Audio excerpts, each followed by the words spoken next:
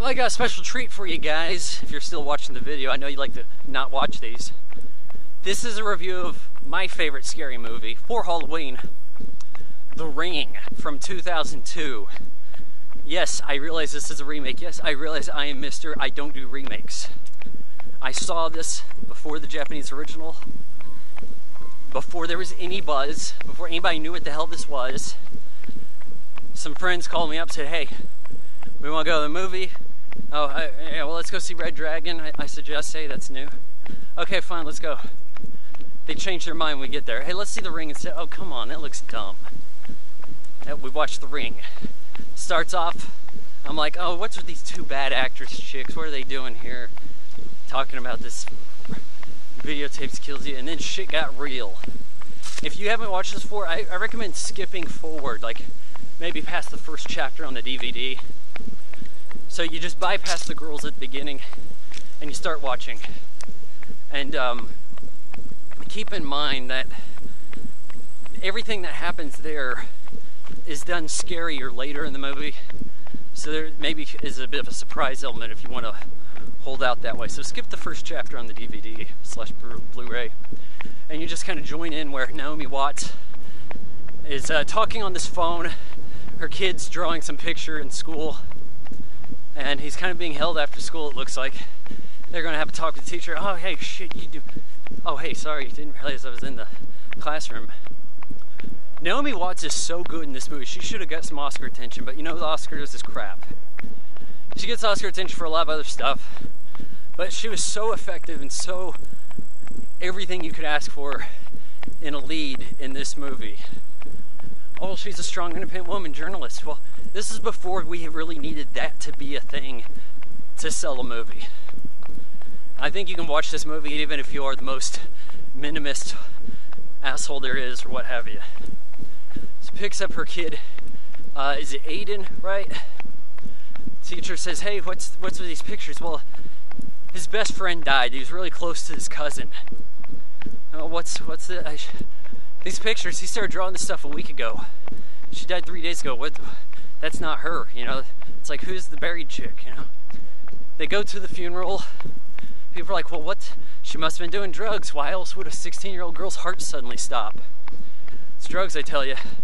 Over here, some kids. It's hard to say kids here. I mean, they look like adults to me. Two really smoking hot babes. One of them was in the 3 Hangover movies, super crazy hot. Another one I don't even recognize, but she's fine.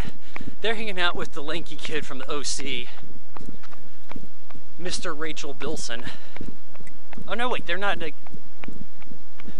No, he married Leighton Meester. Yeah, that's right. Adam Brody, that's it, right? So, he tells her the story. Oh, hey, she watched that videotape, you know, the one that kills you after you watch it? What happened to her boyfriend? He died too. Yeah, he jumped. Oh, well, that's crazy shit. Now our journalist is kind of interested. Like, hey, what is this stuff about? Well, where were they? Well, they were filming some VHS tape in the cabin. They got bad reception, but what they ended up recording instead was some weird demented tape. You watch it, you get a phone call, it says 7 days, and that's how long you have to live, and you start living the imagery from the tape. And kind of maybe a little too coincidental in some places. Rachel, that's Naomi Watts. Her son, you know, he's a weird kid. Calls his mom Rachel, right? Like people, like Bart calls Homer. Anyways, she goes to the cabin, finds the cabin, and manages to find the tape they watched. What'd they do? Return the tape afterwards to the checkout desk? They're like, oh, hey, we better make sure we return this. Well, we recorded the tape ourselves, but we returned it. Or we left it here and we didn't pay the rent.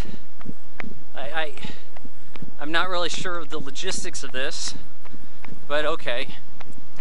Creepy ass imagery. I mean, the sun comes out over this, the sun's setting and it lights up this tree. It's like maple leaves catch fire, it looks like. Rachel watches the tape and your heart just sinks. Like, what did I just see? I mean, you really experience this through her eyes. And You get her reaction shots and all this. It's a gruesome ass tape, a lot of weird edits. Then she gets a phone call 7 days, and it's like, oh shit, this is real. Notice that the girl couldn't take pictures of herself. Faces were getting crossed out with pen. It was a bizarre scene, right? Well, and Rachel heads back over to Seattle, takes some pictures of herself. Her pictures always turn out weird. Has her ex-boyfriend, the baby daddy of Aiden, his name's Noah, Martin Henderson, comes by and is like, hey, I want to show you the tape, okay? It's weird. Alright, well, he's like, hold on, I'll watch it. No tape's gonna kill me. I have this very student film. Maybe it's scarier at night. I'm like, shit, take the thing was scary. This movie, when I saw it in theaters, I was so scared for months of telephones, TVs that were off even. I mean, everything. So, and I was like 17. And this is rated PG-13. What demented focus group, that's really the way they rate at the MPAA. They just bring in like a focus group of people who are on the board. They watch a movie and then they decide, oh, it's PG-13. How demented were they?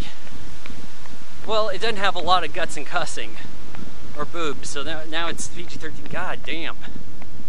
Sick group. So, they're trying to solve the mystery here. She's looking at the videotape, sees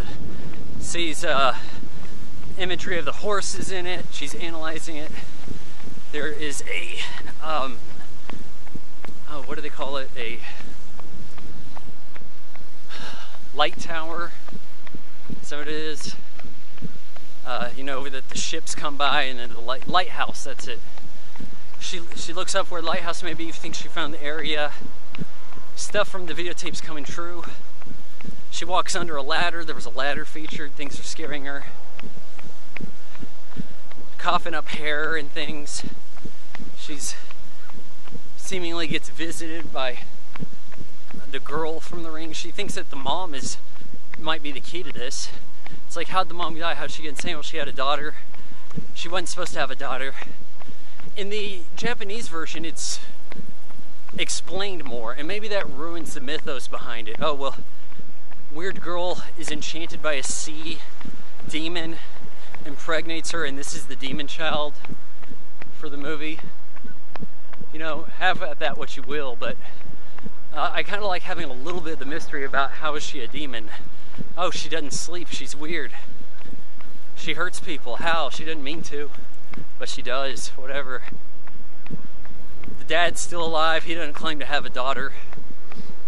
He goes crazy, kills himself in front of Rachel. Pretty gruesome electrocution scene, actually. Oh, but they cut before it got real gruesome. PG-13. Good God. Leaving a little bit to the imagination, man. That's where things get gruesome for you. You don't see people get attacked by Samara, the ring girl. But you know they do. You see the bodies afterwards, right? So things are stacking up. They're running out of time. They're investigating this. Where else can we go from here?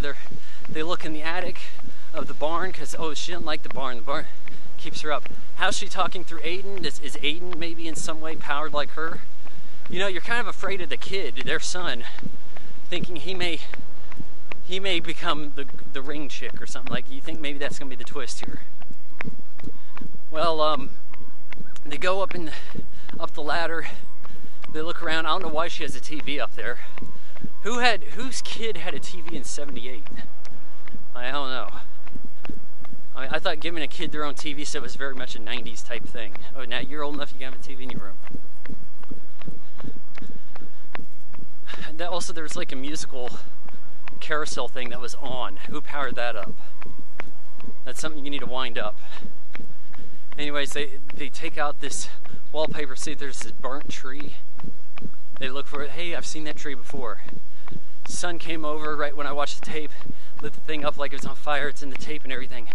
Well, how fortunate that you came across that particular tree at that particular time so that it would look like the imagery in the movie. How very fortunate, Rachel. That's some plot coincidence right there.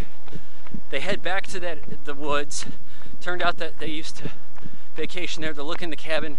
You know, is there some significance to their particular cabin? Knock some stuff out. Coincidentally, they see that it all kind of pulls together in this pit in the floor where there was a well underneath. They're running out of time. They start axing away at it. Noah's cutting away. You know, he's really getting some affection for his old girlfriend here, right? Wants to save her. She's like, no, you gotta. Oh, by the way, Aiden watched the tape.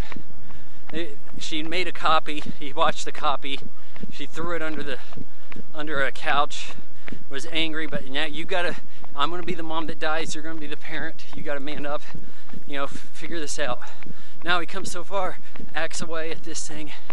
They're like looking down the well. They're thinking, hey, what happened? What's down there? They're starting to get attacked. Water seeping through things, comes out of the TV, phone, whatever. I mean, it's all the stages of the attack here. Nails are getting pulled up out of the surface.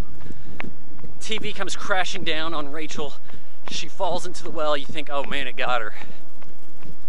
But she falls in, finds the body of Samara, gets a psychic vision of how all this really went down. And now they're going to bury the body. They've solved the mystery. They set her free. She's not trapped in the well. It's over. The parents are friendly with each other. Everything's going to be okay. The next day, you know, Noah watched the videotape a day later. He gets attacked. Samara comes climbing out of the TV. Good effects here. Some of the effects are better than I remembered. I thought it looked kind of fake. Like, okay, there's this part where they're headed to the island. I glossed over this. She pets this person's horse, and then the horse goes mad. Oh, well, the horse can sense that you have the ring. They sensed it before us. They sensed the danger. The horse goes crazy, breaks out of the trailer on the ferry, runs across the boat, and then falls to its death. And I thought, well, that looked kind of cheesy in parts. In some parts you can see it's CGI, but really there's some actual horse action there. If this was a real movie now, oh, we can't have any horses in a movie. Would have looked worse, but it's just, how weird is it to go pet somebody's horse?